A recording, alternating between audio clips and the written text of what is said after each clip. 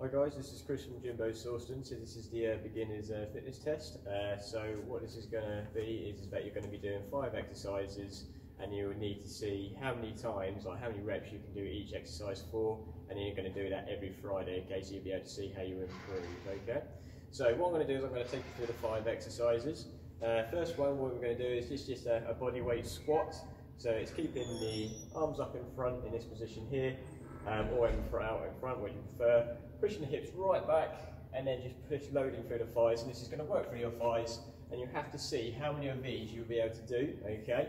So like I say, record down how many you can do in that one. Once you've done that, grab yourself a mat, get that down onto the floor. So with this one, this is on your knees push up, okay?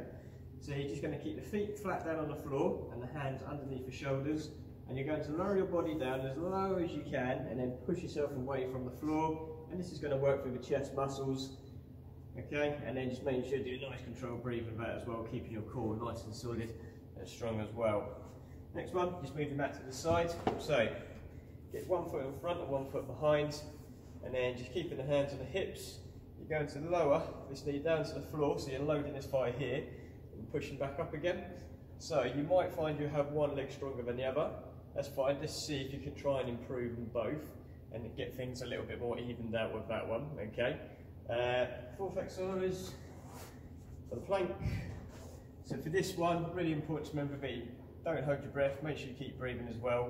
Might be quite handy if you've got like a mirror or something in your room, so you can just see if your body's nice and straight. If not to worry.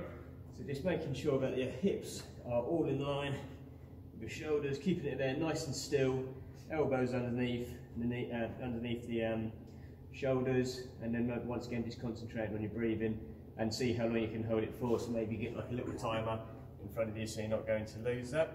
Okay, and then finishing off down onto the floor.